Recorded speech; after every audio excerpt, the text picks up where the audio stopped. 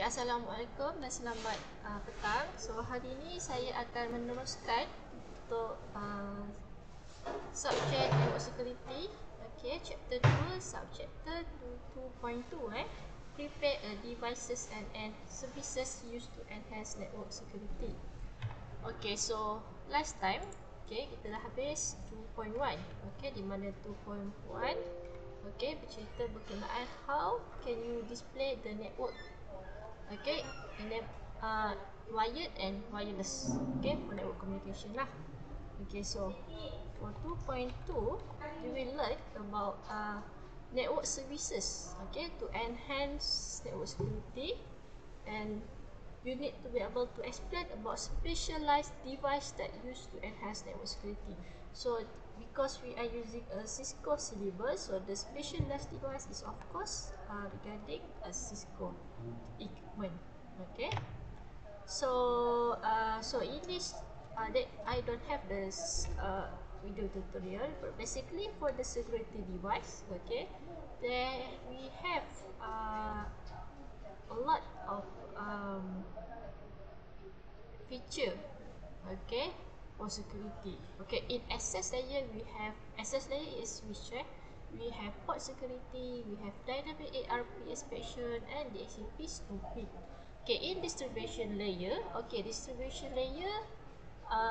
you can have access list for layer 3 firewall. Means you have firewall. So in this subject you will learn about firewall. So you will learn more about firewall in chapter 3 later on. So in this chapter you will it's more into theory part lah. Then you have also Cisco has also layer 4 step 2 firewall. So the firewalls used to permit and deny traffic based on IP address and ports. So port can be TCP, can be UDP. And then we have core layer router. So in the core layer, firewall, we can have proxy firewall, we can have web proxy firewall, we can have email proxy firewall, we can have SSL security appliance. So SSL usually we use for HTTPS, usually used for web server. We can have IDS. IDS is intrusion detection system. IPS, intrusion prevention system, and we can also have for wireless network is the encryption. Usually we use WPA2 lah. Alright. So what is firewall? So firewall, as we can see in bahasa Melayu, is tembok api lah kan. So firewall is a device that need to be resistant to network attack. So whatever attack that happen, the firewall must be able to block it. And all traffic should be flow through the firewall. The traffic cannot overpass or bypass the firewall. It must go through the firewall. So the firewall can check the packet or the frame bit by bit. And the firewall usually enforce the access control policy. So in network, if you talk about firewall, you have access control policy.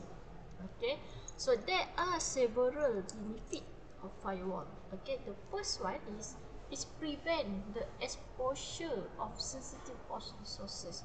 So all these are from untrusted user. So all these resources, for those who are not authorized, we can limit. So not supposed to have the information, they cannot go into that particular resources. And firewall can also sanitize the protocol flow. The flow of the protocol. Dia boleh tengok satu-satu, dia boleh check. So mana yang dia cakap, this one macam malicious lah, ada something wrong, it's hidden, so they can block. That's usually the block based on signature lah. Later on I will talk about the signature. Block malicious data from server and client. If server or client tu ada something fishy, mungkin the too many ping, the packet are too large, it been sent over time, there's something wrong. And reduce security management complexity. Alright, but they also have a limitation. If you configure firewall incorrectly, you will have a severe consequences. Satu, contohnya, if let's say the organization has a billing server, okay, might be you deny the port number for the billing. Let's say lah, you don't know what port is this, what application use this port, you do not know, but why there is a traffic issue, suddenly block, so suddenly the application cannot be used. So maybe a bad thing lah. So kalau nak guna, nak configure firewall, kena configure dengan betul. Okay, and the data from many application cannot be passed over firewall securely. And this one, the third one, user usually have a way, okay, to receive the block material. Usually they can use VPN. Okay, VPN biasanya the data is encapsulated. So when it encapsulated data, when it go to the firewall, sometimes firewall cannot read the data, so that they cannot know if it is affected with the malicious software script or what lah. Okay, and the fourth one, it can slow down the performance of network. Why it can slow down? Because the firewall need to check one by one, okay, all the packet that go through. Okay, so firewall, so they have a lot type of firewall. So this is the common one. Okay, packet filtering. Okay, packet filtering usually known as stateless. Okay, so this one usually is a part of firewall router. Okay, so this one usually work in layer 3 or layer 4. Okay, and stateful firewall. Okay, so stateful firewall usually the block based on traffic based on stat port protocol. So stateful firewall is much more simple lah usually. Alright, so stateful firewall usually dia monitor daripada first connection to open until the connection is closed. Okay, we can also have application gateway firewall. Okay, this one we call as a proxy firewall. So nowadays many organizations use the proxy firewall because they can have it open source. There are some of it open source. Okay, host-based firewall. Okay, usually this is used in a PC. Okay, transparent firewall. Okay, and hybrid firewall. So hybrid firewall means a lot of combination of firewall being used lah, and it interconnected with each other. Okay, now so we go to packet filtering. So as you can see here, that the last time, okay, I did say, okay, packet filtering works in layer 3 and layer 4. So where is layer 3 and 4? It should be network and transport. So where is network transport? There are a lot of more information that they can block lah. Instead, they can have source IP, destination, protocol, port number, okay, packet receive lah. Okay, so usually this one, okay, use a simple policy untuk table lookup. Okay, different with the stateful firewall. The stateful firewall is most common and usually memang digunakan by a big company lah, because it's much more better. Why? Because it can support from layer 3 up to layer 5. Okay, if packet filtering only 3 and 4, but for stateful 3 until 5 means until session. So means they have a lot of more access list. Okay, they can filter lah. Alright, then we can also have a next generation firewall. So for next generation firewall, usually they they have the capabilities of stateful encryption, which they can have special of from layer 3, 4 and 5. Okay, and usually for next generation we call NG firewall. Usually they integrate a simple intrusion prevention or maybe a bigger a more complicated lah intrusion prevention system. So if they detect, they can prevent. Okay, so I will go next to the detection. Okay, intrusion, and you call the IPS, devices. So common characteristic of IDS and IPS. Okay, so if let's say you want to deploy, okay, the next generation firewall, okay, with the characteristic of IDS and IPS, okay, all this kind of what we call it, device, IDS and IPS, they use a technology known as a sensor. Okay, sensor mean it can be a software based, it can also be a hardware based. Okay, but the thing is, they can use to detect a pattern. So it means if you want to deploy IDS or IPS, you need to have a signature, updated signature for each of the IDS and IPS. So let's say the traffic go, let's say this is the sensor, okay, configure in the switch, let's say lah, switch, okay, let's say, okay, this is switch, alright, intelligent switch, okay. So let's say the packet from outside come to the internal, okay, but the sensor, okay, can detect something wrong with the packet or with the data, okay, based on, I don't know, maybe the detection, maybe behavior based, or maybe the anomaly based, okay, then it will automatically detect and prevent. Okay, so that is devices lah untuk IPS and IPS. So the advantage, what is the advantage of IDS and IPS? Okay, so you need to know IDS is a different thing, IPS is a different thing. IDS is intrusion detection system, mean they detect something wrong. Okay, especially the malware lah, the attack part. Okay, IPS is intrusion prevention system. Okay, then to detect, then you can prevent. You cannot prevent then detect, cannot. It must be detection then prevention. Okay, so the advantage of IDS, okay, usually it don't have impact on network. Because why? Because it just sensor with listening capability. You can then listen, check with the signature. Okay, the disadvantage of IDS, they don't have action to stop or trigger the packet, okay, because they're into detection on, okay, they cannot correct the action. Okay, IPS, what is the advantage? The good thing about IPS that it can stop if they find that particular packet is wrong, or maybe the packet is a script for a malware, let's say, okay, embedded in the data of what the user downloading. Okay, they can prevent. Okay, but the disadvantage is this sensor for IPS can overload and impact the network. Okay, so next type of IPS.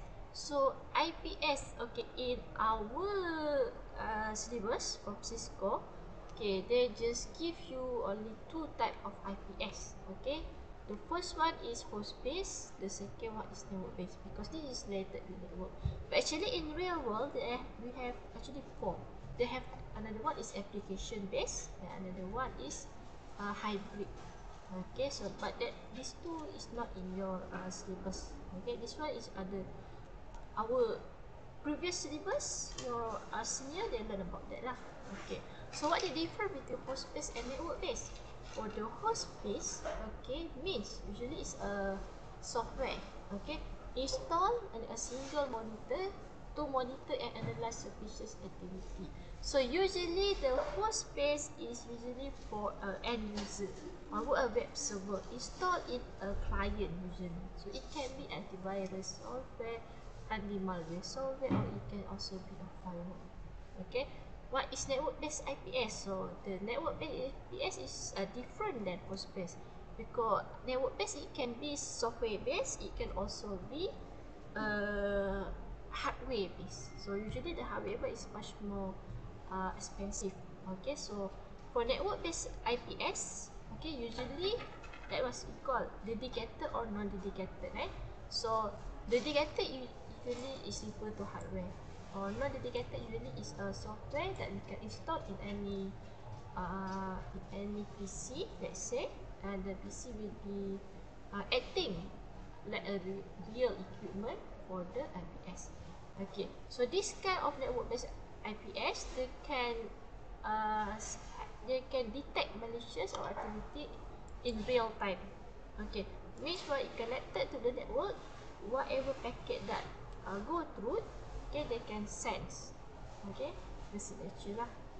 So this below one is the advantage and disadvantage. So this one you can read it yourself. Okay, we go to the specialized security appliance.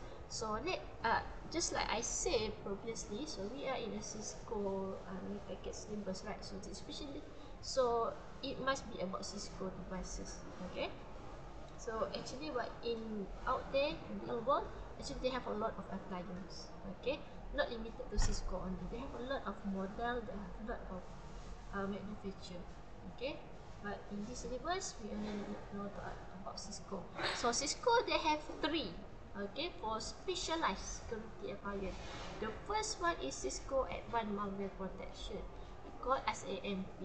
So this one is enterprise class. Okay, for malware analysis and solution. So this one, they have a detection sensor. Okay, for organization before, during, and after attack. So let's say the organization apply this AMP in their organization. Let's say they have a DDoS in the server. They can know before, after, and attack. Okay, this device will have the ability to with the rules that you did updated the signature. Okay, and the second one, we have Cisco Web Security Appliance, known as WSA, with Cloud Web Security. Okay, it must work together. Okay, so WSA protect the network by automatically blocking the risky site. Usually this one we use for web. Okay, for user lah. Okay, who go to internet. Okay, so you see, when you see that there are risky site, the site might be infected with the JavaScript. So when user click the JavaScript with the Trojan horse will be auto downloaded. So this WSA will automatically block. Okay, so the good thing about WSA is provide malware protection, application visibility, and they have is reporting. Okay, so for CWS, okay, for cloud web security, okay, they enforce secure communication to and from internet. So this one must work together lah. And the last one is for the email. Okay, we call it Cisco Email Security Appliance.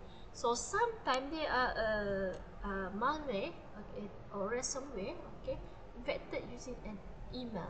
So Cisco have this appliance for the email system.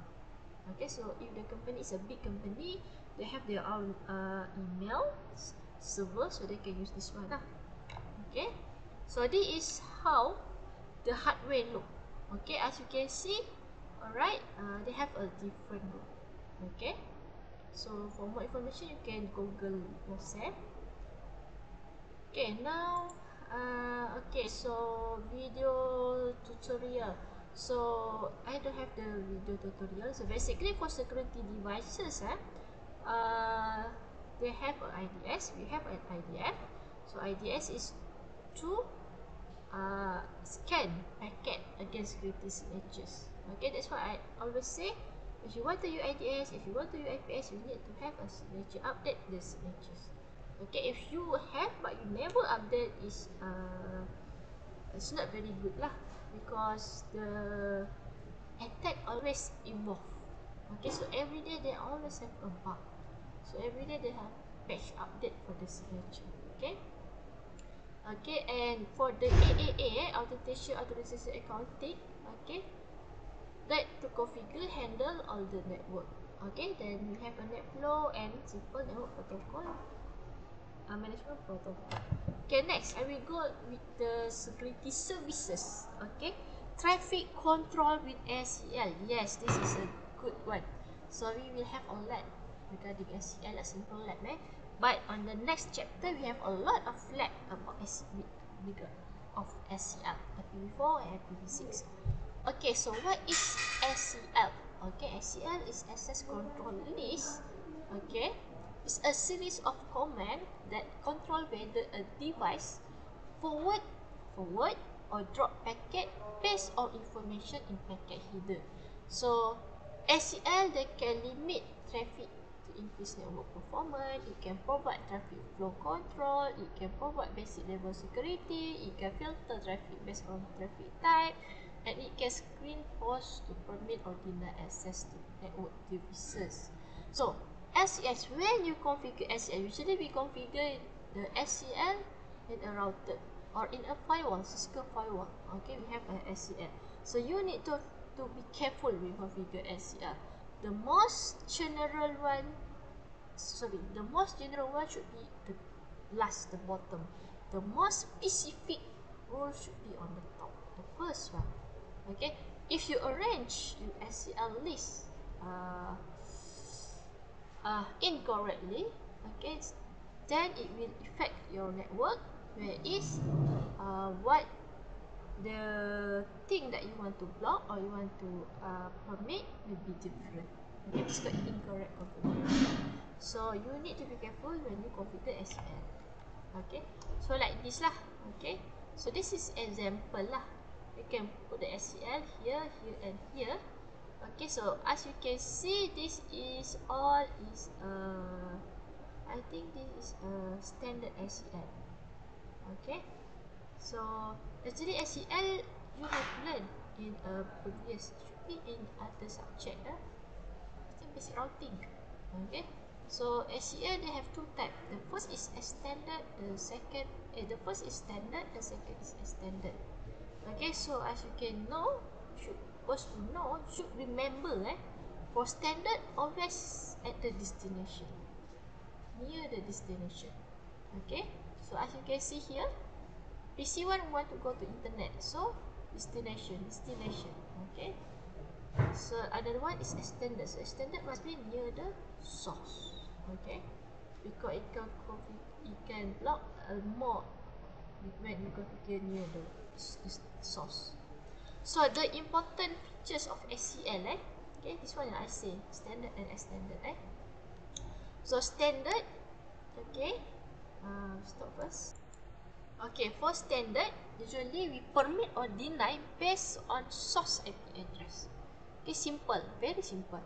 But for extended, usually we filter based on this all attribute. You can based on protocol type, source IP address, destination, source TCP, UDP, destination TCP, UDP, and type of a protocol.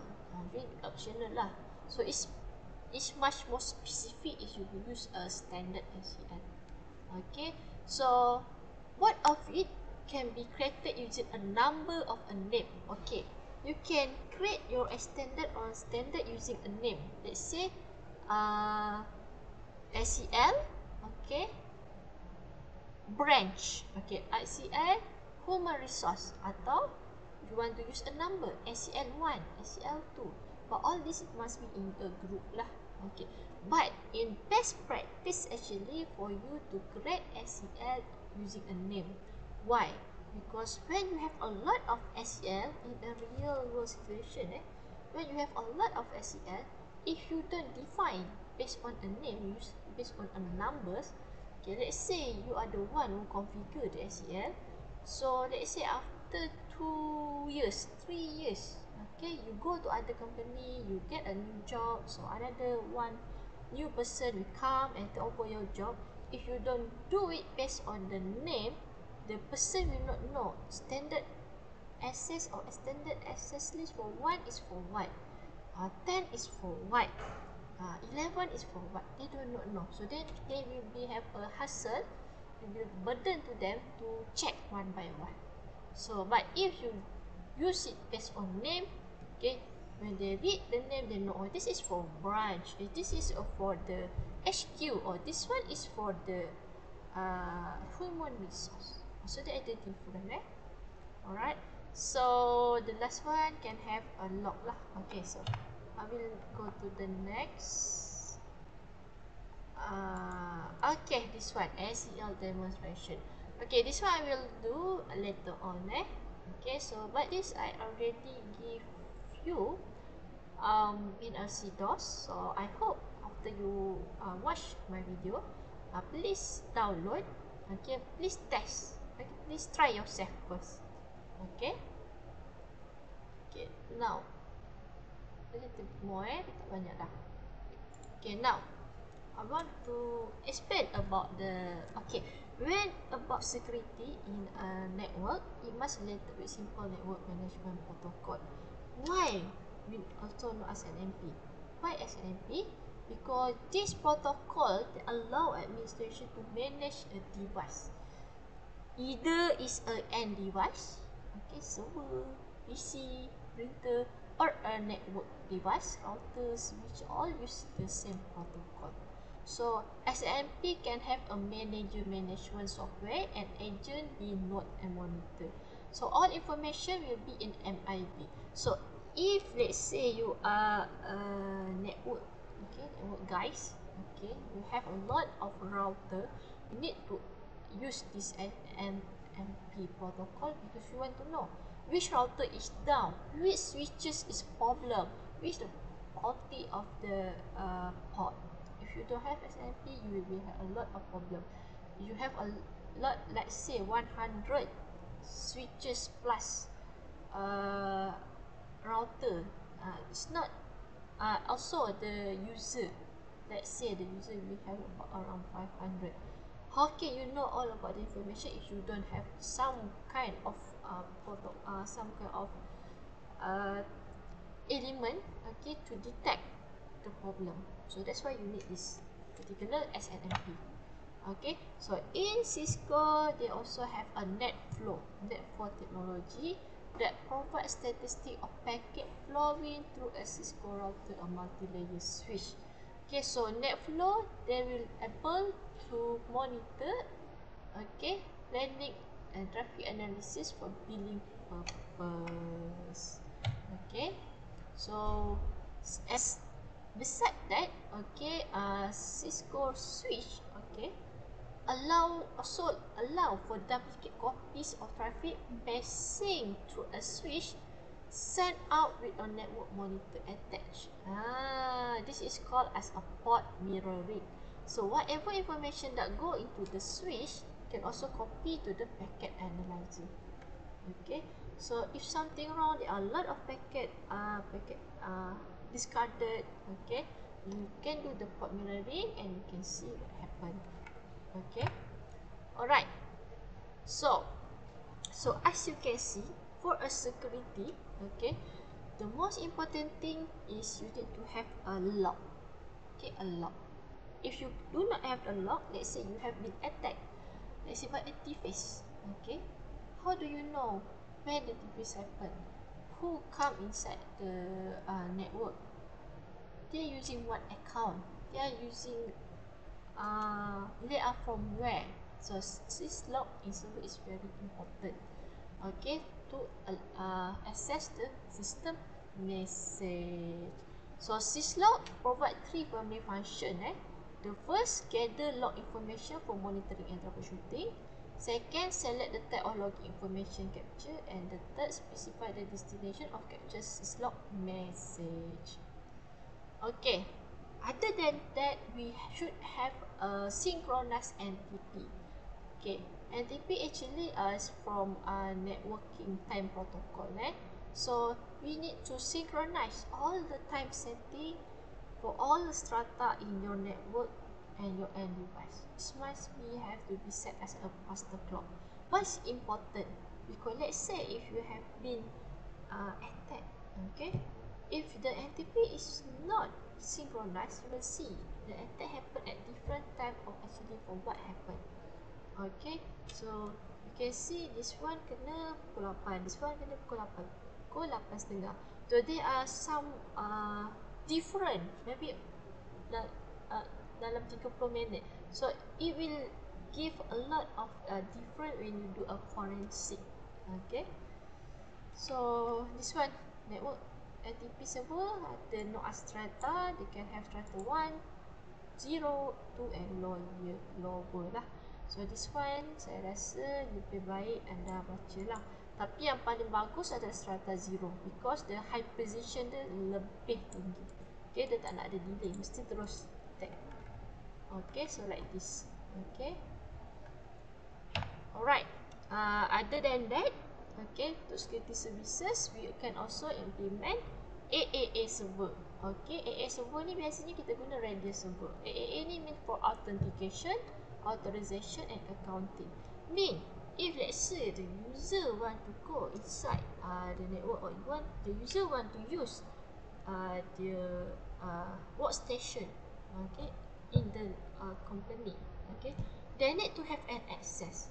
Okay, so workstation need to be configured with the username and password. You cannot suddenly give without credential. It's the same also when you configure for Wi-Fi. So you want the Wi-Fi to be only connected by a staff. Okay, so you need to have an authentication and encryption enabled. You cannot give the wireless as a free access or without authentication, because if you do that, anyone can go inside the wireless and it can affect you punya performance once. And the second one is, let's say they are script kiddies, they can use that to attack the server if they know the IP lah. Okay, because they can use the sniffing tools. The sniff tool, sniff saja, semua yang akan say hello dengan dia, dia akan nampak maklumat. Okay, so macam saya cakap previous lah. Okay, ada some company dia gunakan TechHack. Okay, so doing things is ada different. Okay, alright. Other than that, you can employ VPN. So you can see, so VPN is a virtual private network lah. So the protocol you can use IPsec. Okay, another one is L2TP. So VPN dia ada beberapa lah. So the beauty thing about VPN is the connection is encrypted. It cannot be even it's been sniffed. Okay, the people who sniff cannot crack the encryption. Okay. Alright, so as you can see, okay, traffic control, you can use first, you can use SNMP, okay, you can use SSLO, NTP, you can use server, server, okay, and VPN. So there are like 5 services you can use in your network for security. Okay, so that's all for today. Okay, I will continue for subchapter 2.3 another time. Alright, bye bye. Thank you.